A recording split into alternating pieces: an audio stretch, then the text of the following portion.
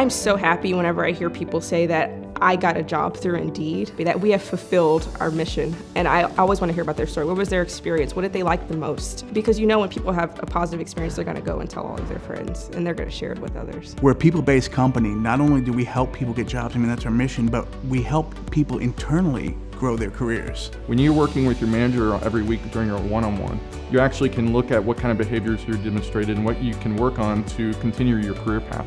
The biggest difference in the Indeed engineering culture from other companies I've worked at is just that engineers have a tremendous amount of agency here. Because we're so data-driven and because we really focus on data-driven decision-making, anyone with data can have a seat at the table. Being able to work in an open environment is very important because we have a lot of communication and collaboration going on.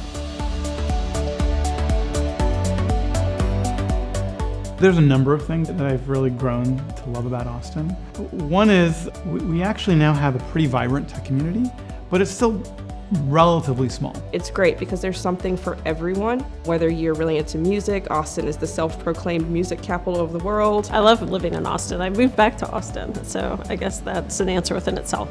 One of the things I really look forward to at Indeed is talking to Indeedians. I know that every time I talk to someone, I'm going to learn something new. Being able to work with some of the smartest people is not only beneficial to me personally, because I get to learn things, but it's also really great for my career in the long term. People here help each other, and a lot of places you'll go and engineers are only worried about their own piece of the code. And the amount of testing we do, I mean, we test everything, even just a simple line of text. We're not just throwing stuff against the wall, we're analyzing all of our results. When we're hiring people, we're expecting that this person that we hire is going to be with us and providing value for many years. I don't care where this person is right now in terms of what particular skills they have. What I care about is how rapidly can they grow? What's their trajectory? What is their ability to and desire to learn new skills? When I meet someone that says, oh, I found my dream job on Indeed, even though I'm on the DevOps side and I'm not actually doing product work, it still makes me feel really warm and cozy inside that I've helped change their life.